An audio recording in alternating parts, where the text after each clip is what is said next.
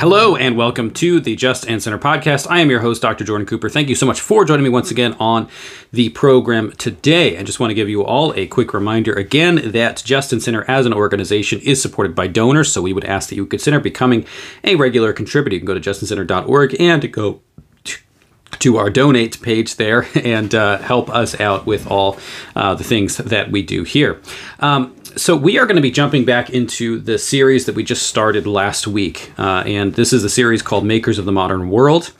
If you haven't watched or listened to the one from last week on Karl Marx, that's probably a good place to start. Though I assume that if you're watching this, you probably have watched that one first, because there's far more of an interest, I think, in Marx than Lukács, who we're going to be talking about today, who's a relatively unknown figure for a lot of people, but an extremely significant one. So as we've been going through, we've just started this series, we are going to be looking at figures who have shaped the ideologies that we face in our world today in the 21st century. So we're going to be looking at a lot of figures that have shaped modernity, postmodernity, and onward. And we began with Marx, and since we began with Marx, we're going to be going through some of the major figures that are influenced by Marx, who shape the way that people think not only about economics, not even like mostly about economics. Really, we're going to be looking at how people think about culture and how they think about media and ideology and those kinds of issues that we see around us. So I was initially going to go right from Marx to Theodor Adorno and the Frankfurt School, who created critical theory. Critical theory is probably familiar to many of you through critical race theory, which is kind of connected, but it's a whole different beast. So this is, I think, a necessary step, because when we jump right from Marx, then going into the Frankfurt School and critical theory, there's a lot of development that we're really missing.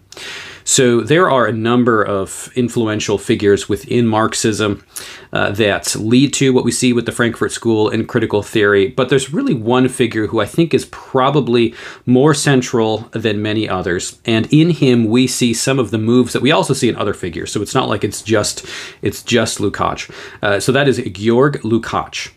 And Georg Lukács is, as I said, not a particularly well-known figure. And you may have clicked on this video or listened to this podcast wondering who in the world this is and why I'm talking about him. But he is known as the father of Western Marxism. And Lukács really he's kind of the bridge between Marx and the Frankfurt School. And there are a number of influential ideas that we see in him that are going to lead to the development of Marxism and then later post-Marxism as we look at ideas in the West. All right, so Georg Lukács is how this name is pronounced. And I know that you probably look at that and think it's George Lukács or something. But Georg Lukács is the proper pronunciation, at least as far as I can tell. And I've watched and I initially studied Lukács reading a number of books. And when you read books, you always wonder how people's names are pronounced. So I clicked on a number of YouTube videos that overview Lukács from people that appreciate him. And that seems to be the pronunciation. So hopefully it's correct. Okay, so we're going to, as we did last time with Marx, we start with biographical information. We're going to kind of talk about his historical context, who he is, and then we will start looking at his ideas. There is going to be critique here, so we are going to get into some of the critiques of his ideas.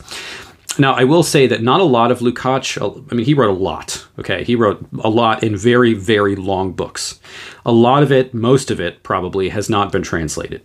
And so he does not have, though I think he has a major influence on the English-speaking world, he really has an influence on the English-speaking world, not so much through his own writings, but through the individuals that he influenced. And so this is something we're going to see about Lukács is the reason we don't know his name is because we don't really encounter Lukács through Lukács. We end up encountering some of his ideas through the Frankfurt School. We will, by the way, I know a number of you have asked if we're going to be looking at Antonio Gramsci. Gramsci is a significant figure. We will be looking at Gramsci as well. So if we're talking about the Marxists and then those who were influenced by Marx in various ways, right now I have planned after this, I have a presentation on Adorno planned. Gramsci is coming. I'm working through reading currently a book on Gramsci.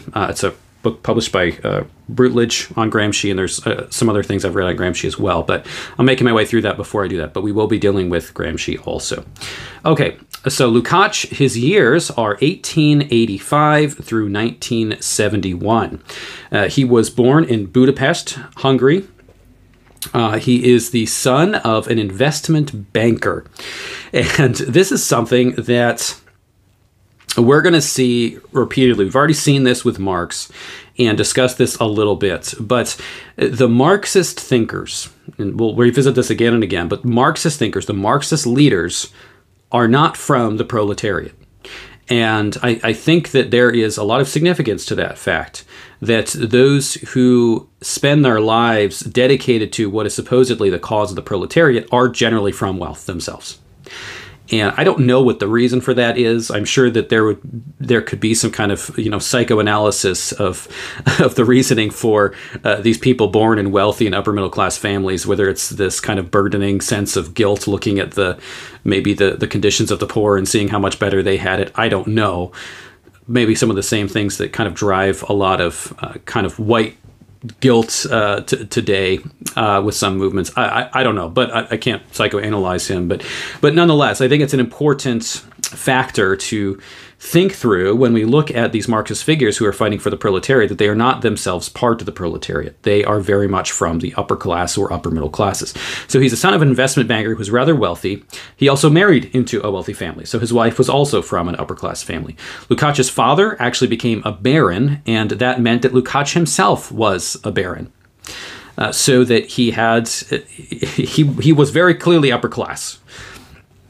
His family was Jewish, but converted to Lutheranism. And so we see this in a lot of these figures as well. It's interesting, all the commonalities between these thinkers, because many of them tend to be ethnically Jewish, but though they are ethnically Jewish, many of them have converted to Protestantism.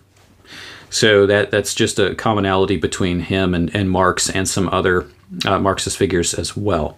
No, I don't think this means there's some vast Jewish conspiracy kind of thing that they're all involved in. I really don't. So I know that the conspiracy theorists love that, but nonetheless, it's interesting to note the commonalities between these people. Okay, so his father, though, it seems like from the information that I gathered, it seems like his father was not actually particularly religious. So I don't know if perhaps these kind of conversions to Protestantism, seems the same with Marx's father as well, that these conversions to Protestantism really may be more about kind of social class or something like that than they really are necessarily about some kind of deeply held religious belief or something. All right, so he completed his doctorate in philosophy in 1909 at the University of Budapest. And we'll see that his ideology shifts very much, or his area of focus shifts. He is initially interested in aesthetics. We'll see the same with the Frankfurt School. There is an interest in art and aesthetics, but then throughout his career, gets more and more interested and then later involved in more political ideas. So he began to connect with other socialist intellectuals. He was in various intellectual socialist circles throughout Hungary, Germany, and Italy. So he's connecting with radical thinkers in various parts of Europe. He then began what was called the Sunday Circle in Berlin in 1915. And in the Sunday Circle, he gathered together a bunch of other intellectual thinkers. They would gather together and have just discussions. So largely these discussions surrounded the topic of aesthetics, because that was Lukács's primary interest at this time. They were largely idealists, these thinkers, meaning that they believed that ideas were the ultimate reality. We talked about Karl Marx as the opposite of that. He's a materialist, meaning that the physical stuff of this world is the ultimate reality. There is no kind of separate realm of the ideas or the forms as we find in somebody like Plato. So this group at this time is largely idealist. Now, as they began discussing some political issues, which was really inevitable at this time because we're talking World War I, at the end of World War I, they split over political differences. And so this Sunday Circle, you see, was divided. And this happens in a lot of intellectual circles in the post-World War I, leading into World War II era, is there were very, very strong divides throughout Europe among intellectuals over what direction things should take, because there was a general agreement that the world was kind of a mess post-World War I, and they differed in terms of what the solution would be. All right, so then Lukács becomes very devoted to the communist cause. And at this point, his career really shifts, though he is initially, as I said, interested mostly in aesthetics and philosophical discussions. Because of World War II, Lukács then becomes committed to the cause of communism. So he joins the Communist Party of Hungary in 1918. It says 1818, but that's, that's a typo there that I missed when I was looking through this. Yeah, so 1919. He was then there was a very brief communist state in the year 1919. So there was a semi-successful revolution for a very brief period of time, and in that brief period of time, in 1919, he was appointed to several posts. And this is going to be important as we look later on. We can look at his ideology and ask about his ideology as we see what he did in those brief posts, specifically with regard to education and the silencing of opposing voices. So then he was actually imprisoned for a while after this because this revolution was failed. It didn't take very long for that to happen. He's briefly imprisoned. There's a petition that goes around. People are protesting that he needs to be released. So eventually he is released from prison. Then we see here his intellectual work has really moved from these theories of aesthetics, and he writes a lot on the novel. So his writing on the novel has actually been quite influential in some circles. And then he really delves into philosophical Marxism. So what we see here, and this is going to be key, is a thinker who was largely a philosophical and aesthetic thinker, one who was concerned with cultural production, really, not economics. So we're talking about novels and art, who is committed to Marxism.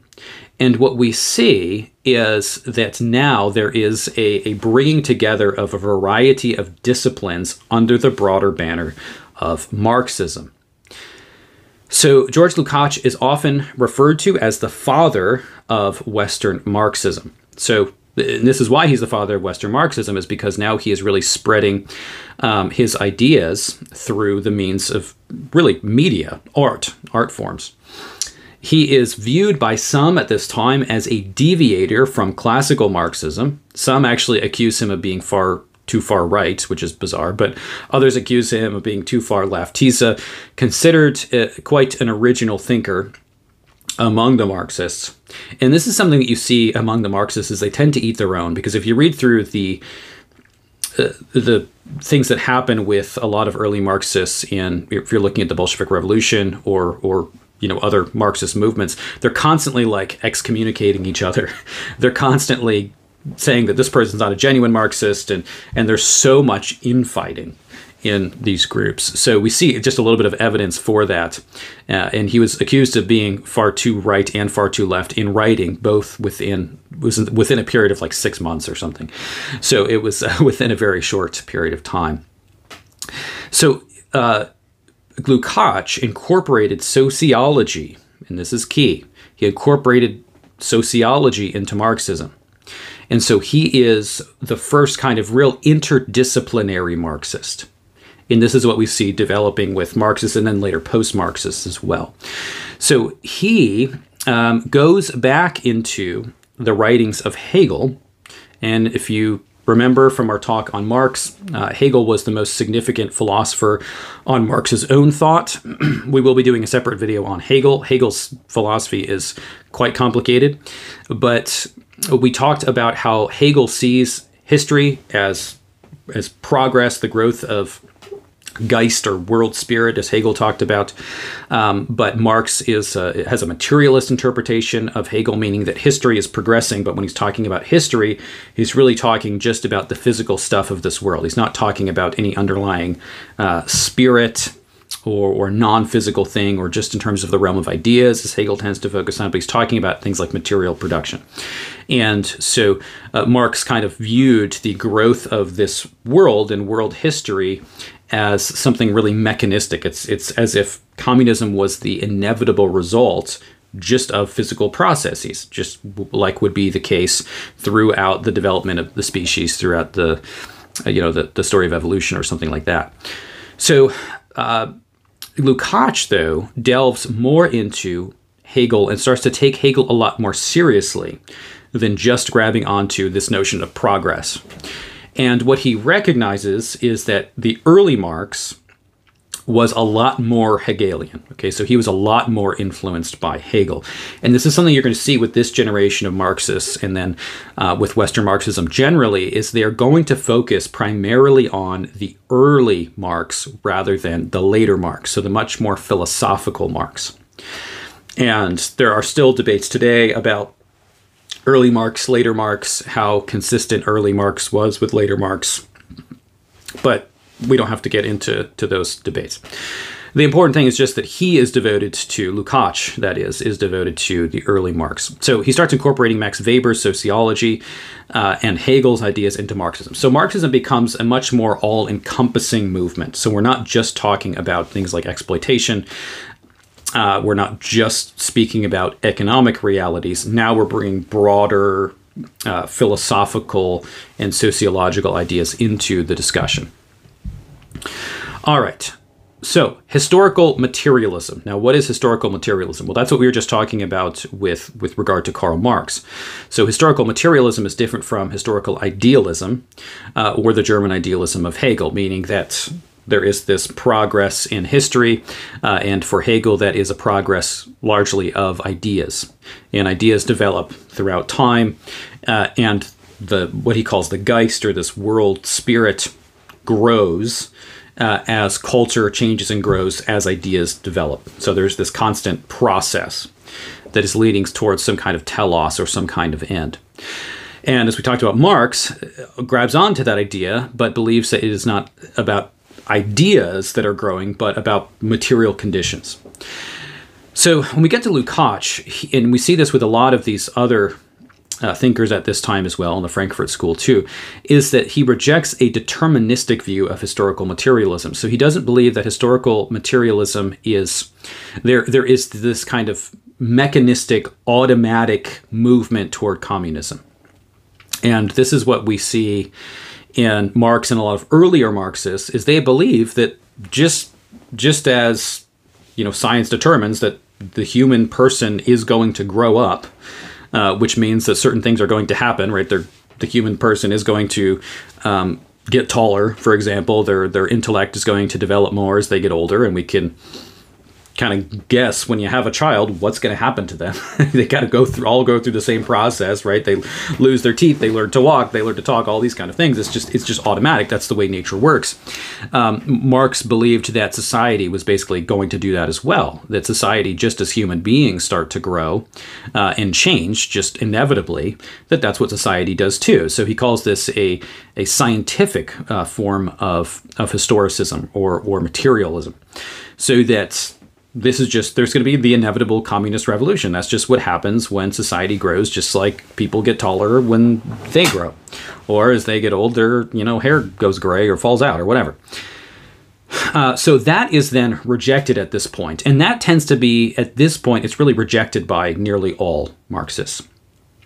Because it became very evident pretty early on that the proletariat was not seeing the problem of their condition in the way that Marx thought they would. So there weren't these just inevitable, communist or socialist revolutions that were occurring. Now we do have the Bolshevik Revolution, but that took a lot of kind of force for that to happen. And you see some Marxists actually rejecting the Bolshevik Revolution for various reasons, but one of them is because of the nature of the force that was used, because there wasn't an allowing the inevitability of this to just kind of take shape.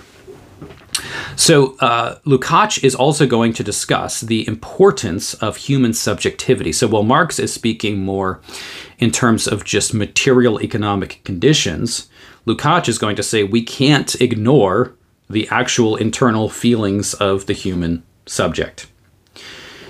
And this really is largely from Hegel as well, if you know anything about Hegel's approach to subject-object. And if you don't worry about it. We'll get into it in our discussion about Hegel coming later. But he's going to emphasize the importance of the human person and the human feeling, the human beliefs about various things, so subjectivity. So he's saying we can't just look at historical progress in terms of it being like a machine that just runs and does what it does. He says that materialism is not about the contemplation of an objective reality, but action. And we see this in Lukács. He increasingly moves away from contemplation or philosophical discussion to action. And so he's saying we can't just sit back, and he's accusing some of the other Marxists of doing this, and think about the objective reality of the world around us, but we have to just do. We have to take action. And this is something we see in Lukács, is that it's very clear that there is, especially when we get to moral and ethical questions that he writes on, there really is no objective reality outside of the action. That Lukács emphasizes acting. We have to make the socialist revolution happen. We have to take power, and we can't just think about what is objectively real or what's objectively going to happen. You kind of put those questions to the side in order to act in revolutionary ways. So he says that the theorist, in thinking, they're not some kind of transcendental I, and this would be Kant's perspective that he's rejecting here. So the theorist in thinking is not able to kind of raise themselves up above the historical circumstance and view what's going on in history and evaluate it objectively. So you can't just kind of sit back and say, well, I'm going to objectively watch what's happening, and I'm going to look at economic conditions and the various other things that are happening in the world, and then kind of make an unbiased decision about it, or write some kind of doctoral thesis about it. No, he says that the theorist, in thinking in the very issues, is necessarily involved in the fight. And he's very clear that everything is really a fight. It's battle. You see his kind of seething hatred toward capitalism much more than you do in Marx, you see in Lukács. So everyone's involved in the fight. There's no way to escape this fight. And you have to recognize that, and you can't just sit back and think. Even in thinking, you are involved in that historical process. So he says that the proletarian standpoint is paramount. So if you remember the bourgeoisie and the proletariat, the difference between them being the bourgeoisie is that class which controls the means of production. So these are the upper classes. And the proletariat are those who are the ones who actually produce things. And in Marx's view, you have the exploitation of the proletariat by the bourgeoisie. So the bourgeoisie controls the means of production. The proletariat's actually producing things. And then there is this kind of surplus value that comes out of what the proletariat is paid, essentially on top of it. And the bourgeoisie just takes, right? So they exploit the work so that they can take this excess funds and pay themselves much better than those who are actually working and creating things. And this is through industrialization and the growth of factory work where we see this happen.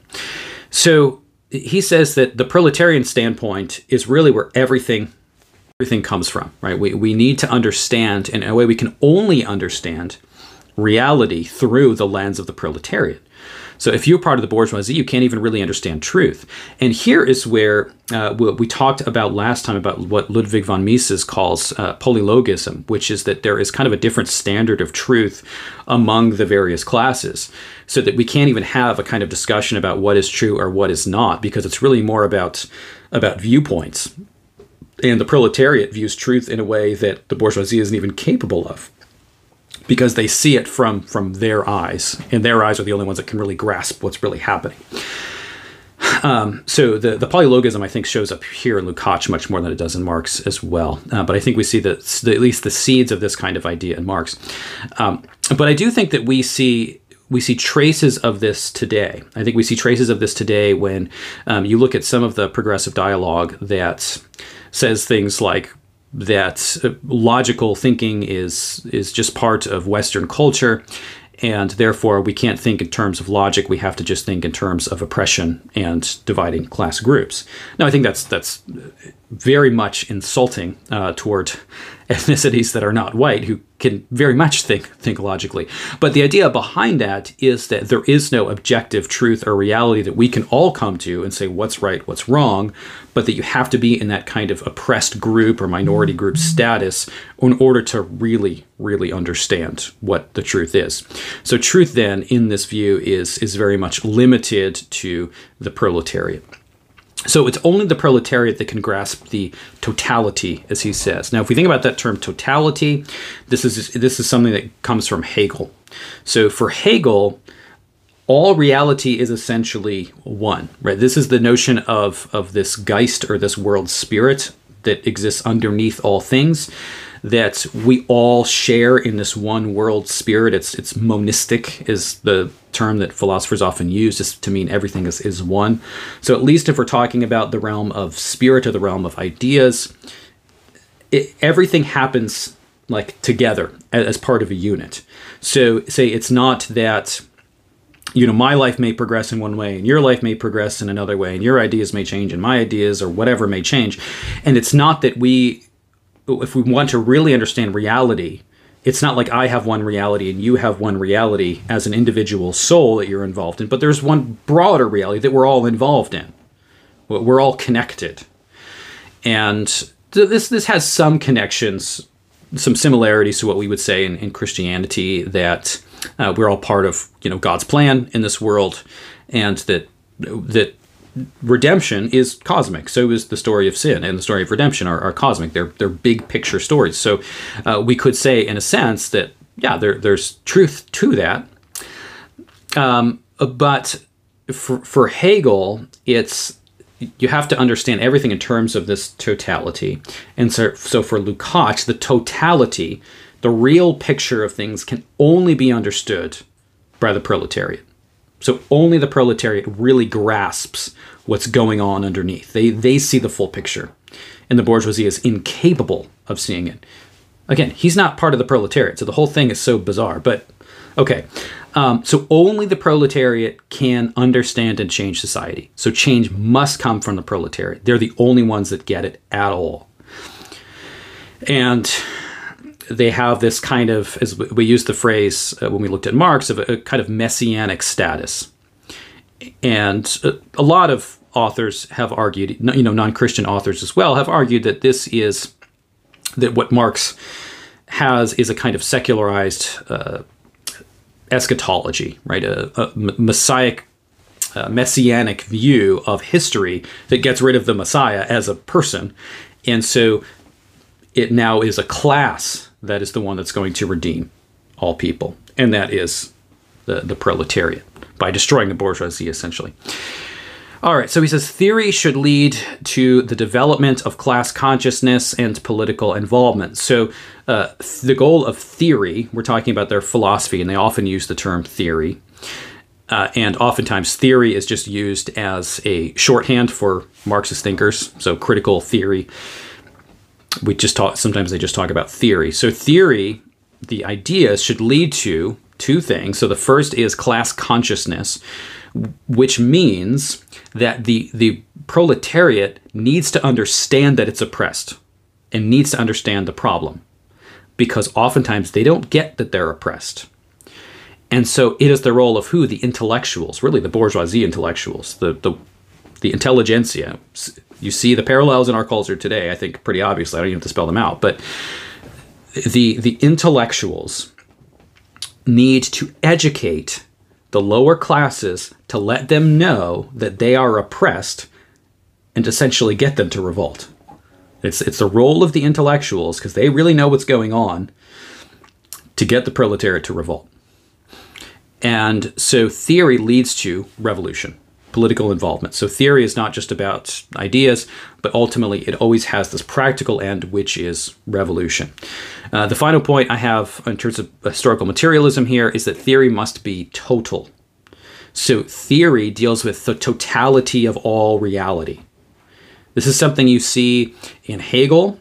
Hegel, as a philosopher, really wants to give an explanation for everything, which is kind of a hard task.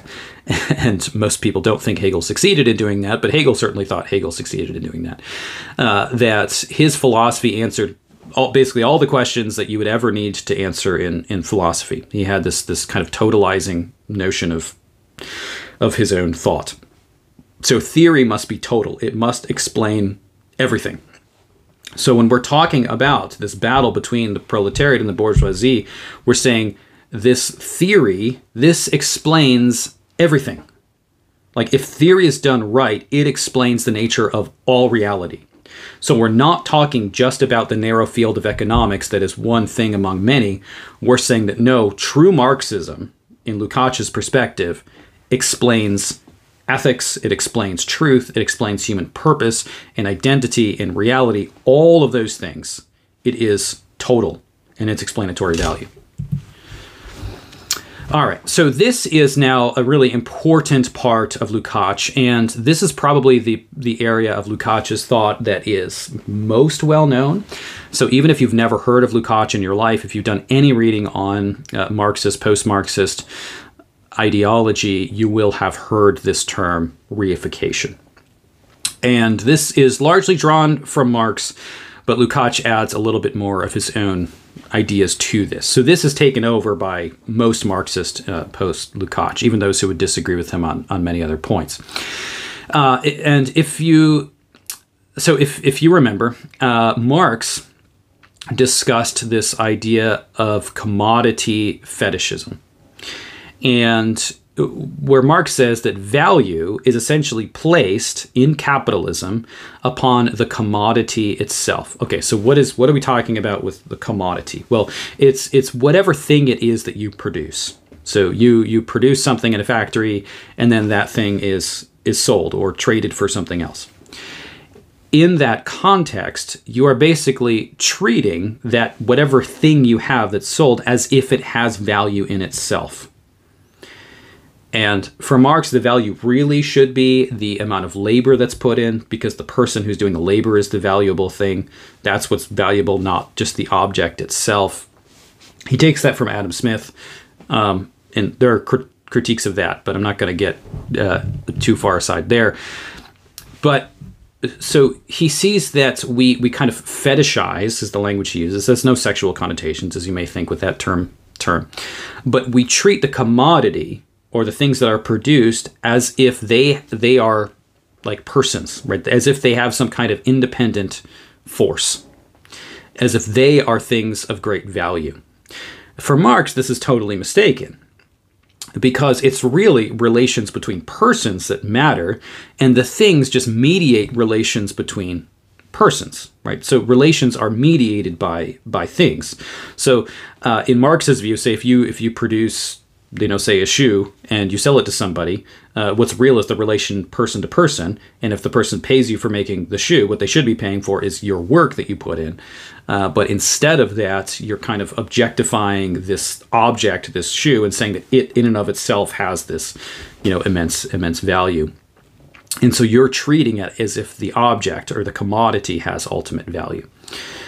And the market itself then is seen as this kind of objective force. We view it as if it's just this kind of mechanical process, this force that controls us, and we have no say over what the market does. It's this just totally free, separate thing from us, and we're kind of beholden to the market. So that was all tied together with Marx's view of commodity fetishism. But what Lukács does is that now he brings together the question of how commodity fetishism with how man is treated, and he essentially says that there is that the object or the commodity is essentially treated as a person. The commodity is treated as if it has value by itself. He says now man is treated as basically an object. So we trade our own personal authenticity, we give it to the object, and we are made, like, the object becomes the subject, and I, as the subject, become an object. This is Hegelian language. They're constantly talking about subject-object. This is just German idealism in general. But we basically trade our personhood with the commodity itself. And this means that when, say, you have, factory workers or those who are working, in some kind of production, people are treated and then see themselves as merely part of a machine. So just as the machines, say put together the shoe, and you maybe, have a role in that in controlling the machine that's putting together the shoe in one way or another, that means that you now are just like another machine. You're basically just part of the machine. And it takes away authenticity and freedom from the self, because you don't really have freedom. Your mindset is not one of, I can freely choose what I want to do. You're just like a cog in the machine. So you are essentially dehumanized. So you are treated not as a human being, but an object. And then you learn to see yourself not as a human being, but merely an object in the machine. So that's the essence of reification. So we have this trading of subject-object, where the objects that we are creating are viewed as personal subjects. They're treated as persons with a value.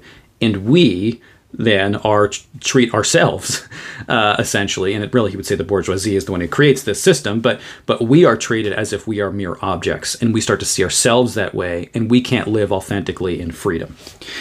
And it's also important to say that in the tradition of German idealism in the Enlightenment, we can go back to Kant, freedom is at the essence of what a human person is. And we see this in the development of liberal ideology as well. So a lack of freedom means a lack of humanity in this perspective, coming from a more German idealist approach. So you can kind of see how the dots are connected there. Okay, what we see in Lukács is, he starts to move Marxism forward in the West. He becomes this insanely significant figure, even though he's one that you probably don't know about. What we have is a clear resentment of the past and of inherited culture. This appears very obviously in Lukács. So we see this resentment.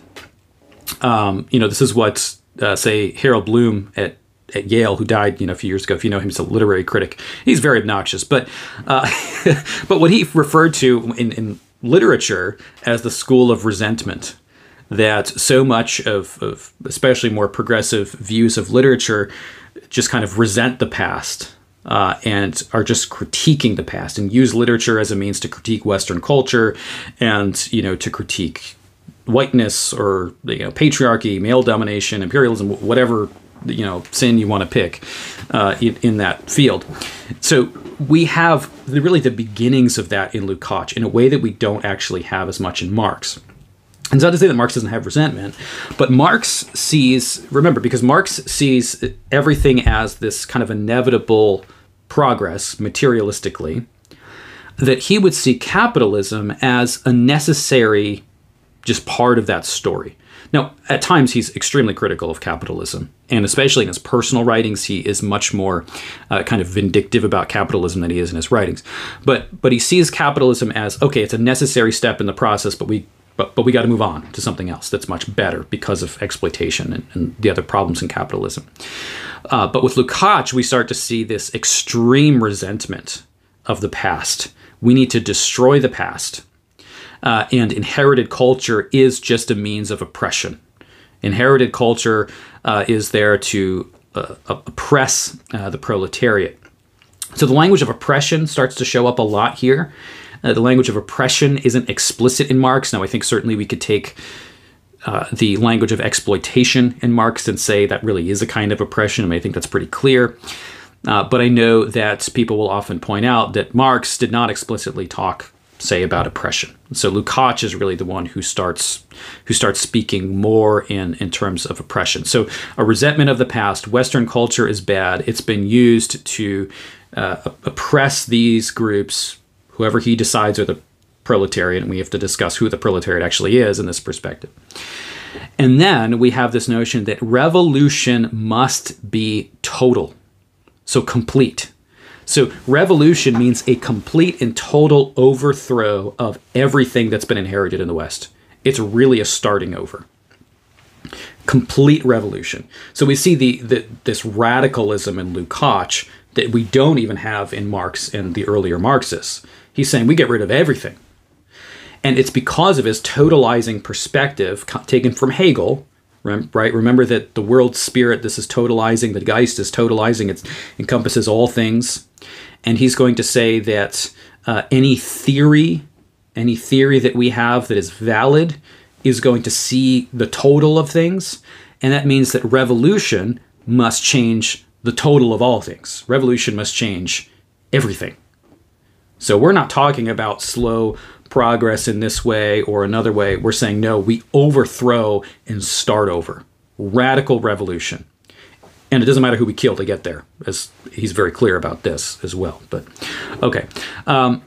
Centered the struggle between revolution and the capitalist system within culture. Okay, so here is really the key in Lukács that's going to be so influential upon just progressive ideology as a whole, post-Lukács, that we're seeing today as well, is that really the place where we have a fight, where we battle, is not just in the realm of economics, but it's culture. Culture is a battlefield. This is why people constantly talk about a culture war. And on the right and the left, everybody's involved in a culture war. And it's true. There is, and I know we want to, oftentimes we want to say, especially through the church, like we don't want to be culture warriors.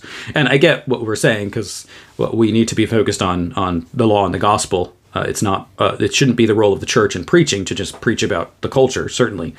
But to some degree, we have been forced to be part of a culture war because Lukács started a culture war. And we're all there, whether we want to deal with it or not. It's the reality that, when I turn on TV programming for my kids, there are ideas that are being forced, political ideas, that are being forced down the throats of my kids. Now, I just say, I don't let them watch stuff like that, but it's very clear that the war is happening. So this Lukács says we got to focus on culture and media. We also see this in Gramsci. Gramsci's the other major figure who does this as well. So Lukács and Gramsci are kind of the two major figures that start to move the battle from economics or politics into culture and then mass media as well. Okay, so he is known as the creator of Marxist humanism. He is a humanist, meaning that he likes the humanities. And we see this in his own writing, in his own journey ideologically, and in terms of his interest intellectually, is that he moves from literary critique, aesthetics, and the fields dealing with the arts now to Marxism. So he's going to blend those two to say that Marxists should also be humanists. We should spread our ideology through books, through literature, through art, and through various other forms of the humanities. So, also involved in all of this, Lukács believed in silencing those who disagreed with communism. So the ideology must be forced. It should be pushed through literature, through aesthetics, through the humanities in general, and those who disagree should be silenced. Now, we see this because he did this, okay? I'm not just like saying that I'm interpreting something. No, he did this. So in the brief periods when he was part of the communist regime in 1919 in Hungary, he was he was appointed a couple different positions, but one of those, and the most significant of those, was the Commissar for Education. And as a Commissar for Education, he fired all non-Marxist professors at the universities. So he believed that to control the society as a communist society meant to silence the opposition, especially in the colleges. So to bring professors that agreed with Marxism, and Marxism would be pushed at the university. It was intellectuals that pushed Marxism toward the populace. And then it was pushed through media as well. So he did this. Like, we're not just saying this is theory, he wrote about this, and I'm interpreting something this way. No, he did this. He said, we need to silence everyone who disagrees with communism in our universities. And he did it. He fired them. Some great intellectuals lost their jobs because of that. So then he also, to make this more clear, he supported the banning of books in post-World War II Hungary. He fought for the banning of books. And I know that the left is constantly saying that, the right wants to ban books all the time, because the right doesn't want sexually explicit material being taught to their kids in elementary school. But the left has often banned books. This is largely how ideas are spread, is we put forward our ideas and we try to silence those that don't agree with us. So that's just the reality of what happens in this world. And the left does it all the time. The left did it then, the left does it today. So that's why if you often go to a bookstore, the books that are on display, say for kids, are all about, pick your pronoun or whatever. I see this constantly when I'm taking my kids to bookstores. And maybe they don't totally have no books that have any other ideology, but they're kind of hidden in a corner, right? So it's not totally banned, but it's certainly you are trying to influence people by the ideas that you have. But there are other cases of books actually being banned. You have Ryan Anderson's When Harry Became Sally being banned from Amazon because of its approach to gender issues. A very, very good book, by the way, and a very fair and balanced book. It's not full of angry rhetoric or attacks or anything at all. But certainly you see books being banned on the left, and you see that here with Lukács. Okay, this is a quote from Roger Scruton's book, Fools, Frauds, and Firebrands, The Thinkers of the New Left. If you want a good treatment of a lot of these post-Marx figures, and not all post-Marxist, but Western Marxist, later Marxist figures, Roger Scruton's book is very fair and I think very good. It's a very good critique. And he has some good quotes here from Lukács. And here's one. He says about capitalism. He's talking specifically about his earlier writings, because Lukács does, as people tend to do, calm down a bit in his later life. Okay, he's a revolutionary, very active, wants to destroy everything in his young years, and becomes far more nuanced as he gets older. He says, at the time, the beginnings of the revolution, we all felt a bitter hatred for capitalism in all its forms. We wanted to destroy it at all costs and as quickly as possible. So you see this rabid revolutionary fervor, anger, destroy it, destroy the past.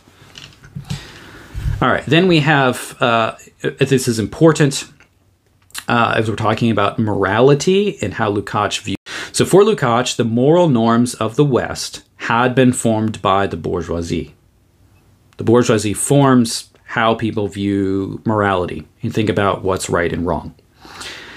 And that's key to understanding morality, is we have to see that our views of moral norms are not based on just some kind of, objective evaluation of what's right and wrong, but the bourgeoisie tries to force upon us these things are moral, and they're really doing that in order to suppress. They're doing it in order to suppress the working class. And for Lukács, there really isn't an objective moral norm at all. There's no objective moral norm. We're not talking about a natural law theory. And we've lost natural law a while ago at this point. And I want to talk about the loss of natural law, because especially with Marx, we see a total rejection of natural law theory, which governed the West for a very long time, which says that there is an actual objective moral law that can be discovered by human beings that then human governments can enforce in various ways. So there is no real objectivity. Again, we see that the bourgeoisie doesn't really have access to truth. Only the proletariat has real access to truth, because they see things as they really are. The bourgeoisie is blinded by that. They can't. Ultimately, for Lukács, the ultimate aim for the ethical life is one thing: the overthrow of capitalism. The overthrow of capitalism is the good to be fought for, no matter the cost and no matter what you have to do, especially early Lukács. Even if it means that we have to act in an evil way. So things that we may ordinarily consider evil are good if we are doing it for the cause. And here's another quote that Scruton has here in his book. Communist ethics makes it the highest duty to accept the necessity to act wickedly. And we see this in communist states, the amount of absolute horrors in communist states that are committed in the name of communism. Because anything is allowed so long as it serves the interest of destroying capitalism and the bourgeoisie. So any kind of horrific torture, anything is really morally permissible as long as it supports the cause.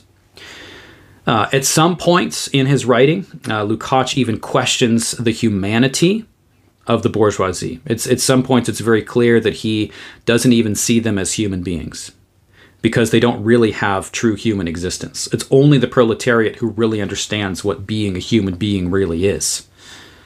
And you see that when there's a dehumanization of a certain part of the population, it's very easy to then justify any kind of violent or horrible act toward them that you want. All right. Here is a quote from, there's Roger Scruton. If you don't know Scruton, you should. He's a brilliant writer. Died just recently, but huge influence on me and how I view culture. He has this quote. I know it's a bit lengthy here, but he's talking about Lukács's main achievement. So what's the main kind of takeaway from what Lukács did? If we're going to summarize his writings, what are we going to summarize it as? If we're going to summarize what he added to Western Marxism, he says, this then is Lukács's main achievement, to have revealed and endorsed the theological significance of Marxian economics and to have thereby adapted Marxist theories to the post-war world. So that's interesting. He's saying he gives a theological significance to what Marx is saying. So what does he mean by that? Then we have this explanation. And we'll see this a little more as we get into Hegel. But the Hegelian theory of alienation is not merely an account of man's path to self-awareness. It is a substitute for theology. It offers a secular theory of original sin. The evil that is abroad in the world is a sign and byproduct of man's self-estrangement.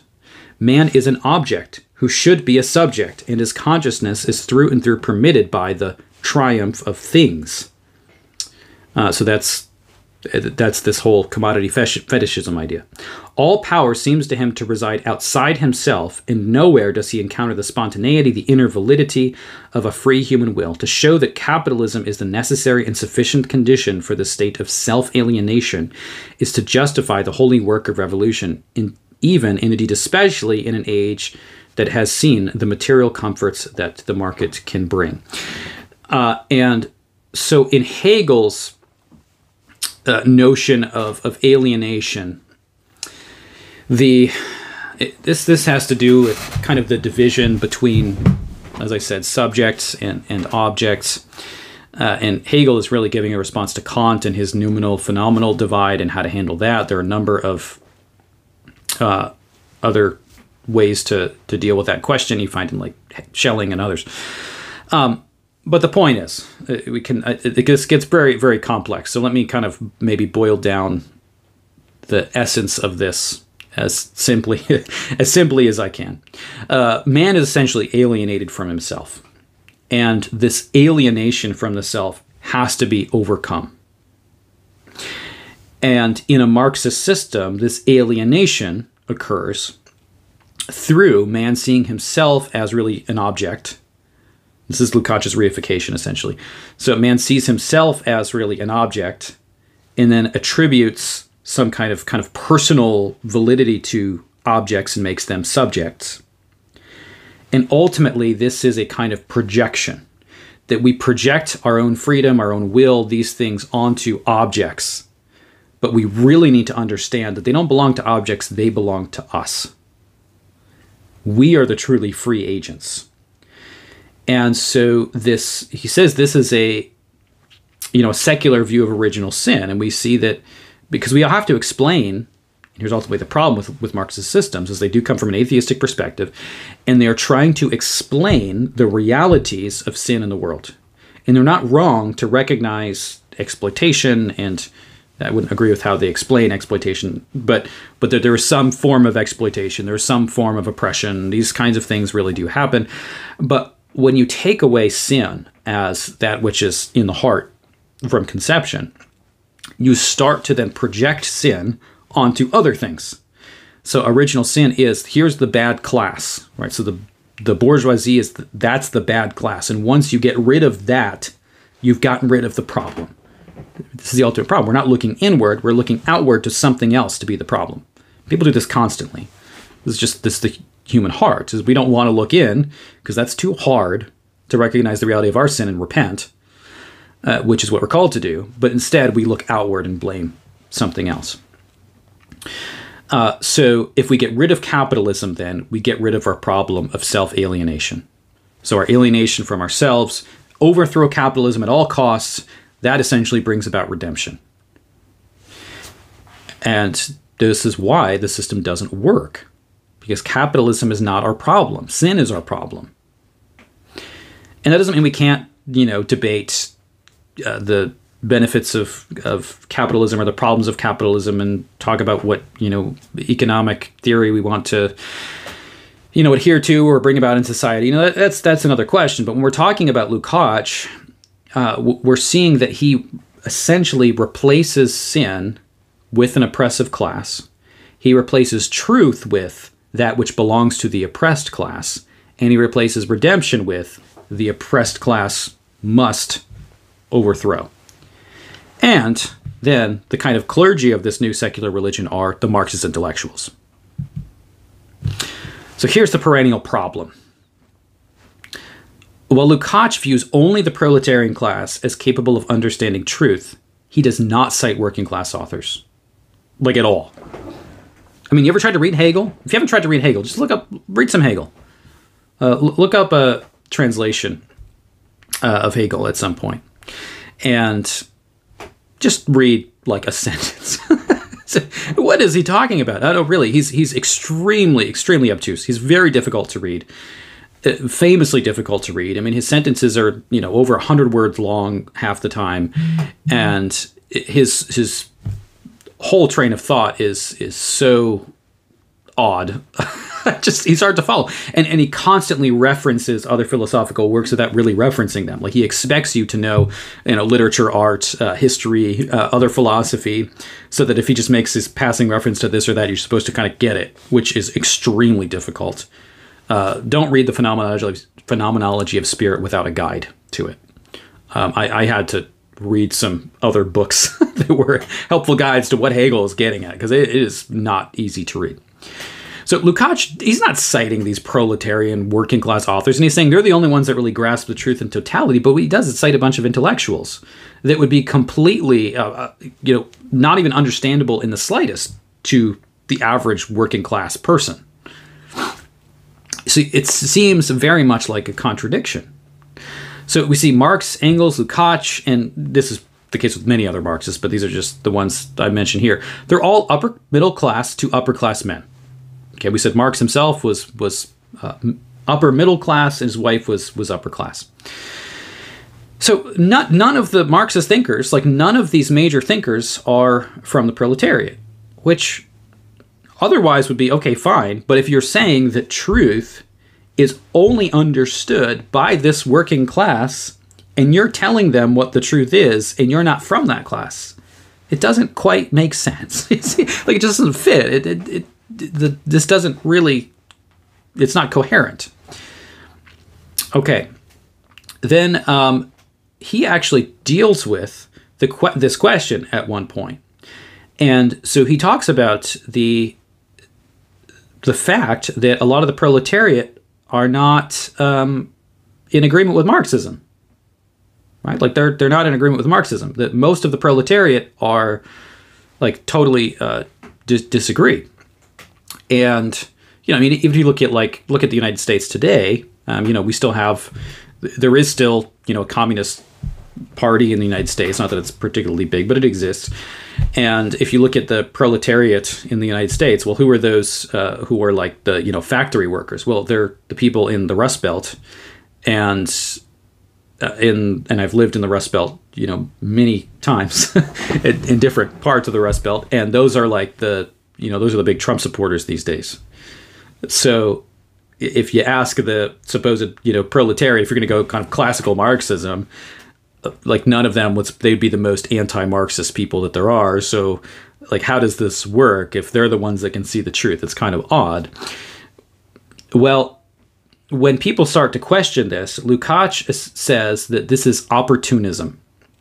Opportunism is when you confuse the views of actual working class people with what he calls the class consciousness of the proletariat. So there is a difference between what the proletariat actually believes, if you actually ask them one-on-one, if you do a survey of these people, that's different from the underlying class consciousness that exists there. So if the class consciousness doesn't actually show up in the views of the people that are part of that class, who are supposedly the only ones that can really grasp truth and reality or anything, who determines what class consciousness is? Because it doesn't fit. Well, who determines what's good for the proletariat or what class consciousness is? The communist elites. Lukács. This is what you find with, and this is true, that in communist societies, those who have the most power are intellectuals. So Marxist intellectuals take the place of kings and clergy. They become the religious leaders. They are the ones who determine what's right and wrong. They're the ones who determine what's really good for you and what you really want. So, maybe you think you want this, but really you've got to listen to the Marxist intellectual, because they really know what's good for you. They really know what your class consciousness is. And so I think this stands out continually as the problem for Marxism, is that and there are many problems, but this is a very significant one, but continually Marxism supposedly fights for the working class, but at the same time, the working class isn't the one largely that supports these ideas, and they by and large reject the ideas of the working class for intellectual elites. So you end up trading what you call the bourgeoisie for a new bourgeoisie, which is the Marxist intellectuals who control media and work in academic institutions and tell the proletariat what's really good for them. All right. So then I want to finish here quickly with Lukács's impact on critical theory, because we're going to move from this into critical theory as we look at Adorno. And Adorno is not the only figure in terms of critical theory in the Frankfurt School, but we're not going to do a separate hour on each of those figures, so he's just kind of the one I've picked. But we could talk about Horkheimer, who often writes with Adorno, Marcuse, and others too, that are also all very, very significant, but Adorno is the one we'll be looking at. So Lukács is a really significant figure for critical theory, and as I said, he's kind of the bridge here between Marx, Lukács, then we have the development of critical theory. So here are 5 points. And this is from a book. This is David Held's book, Introduction to Critical Theory, Horkheimer to Habermas. And this is in the introductory section where he deals with Lukács. If you want a text on critical theory, this is the best that I found. And I've read a number of books on critical theory, and a lot of them are written very poorly. I read like the Oxford very short introduction series. I usually love. Those are usually they pick really good scholars in those fields usually to write the introductory volumes, and they're generally very helpful. I think the critical theory one was by far the worst one I've read, and I've read a lot of them. It was awful. And I don't know that I really understood much more about critical theory coming out of that than I did when I read the book. But so if you want an introduction, this is by far the best that you can read. Okay, so he summarizes Lukács's influence on critical theory in this way. So it's not just critics that are making this connection, by the way. This is made by those who are scholars of critical theory, not critics necessarily. Okay, so point 1, the interplay between history and theory.